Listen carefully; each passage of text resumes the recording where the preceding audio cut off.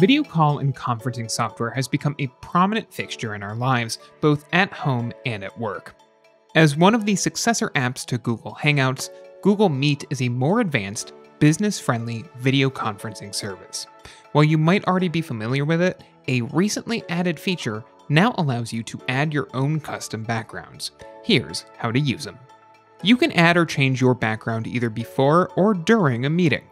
Note that your camera will be turned on automatically when you click Change Background. To do so before entering a meeting, first select a meeting to join at meet.google.com or click on the meeting's invite link in your email. You'll be brought to a screen where you can adjust your camera and audio settings. Find the icon in the bottom right of the screen previewing your camera and click on it, then on the Add icon near the top.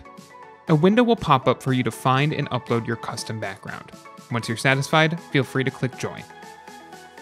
If you want to use a custom background while already in a meeting, just click on the triple dotted icon in the bottom right corner of the window and select Change Background.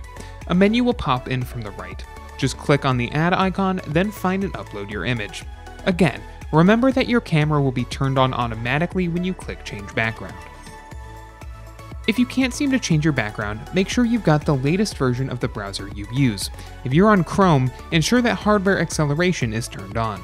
To do this, click on the triple dotted icon in the top right of your Chrome browser, then select Settings. On the left-hand menu, click on Advanced, then select System. If used hardware acceleration when available isn't toggled on, do so, then restart your browser. If you like this guide, make sure you subscribe for all sorts of videos covering Google Meet and other technology. And don't forget to check out one of these videos we think you might enjoy.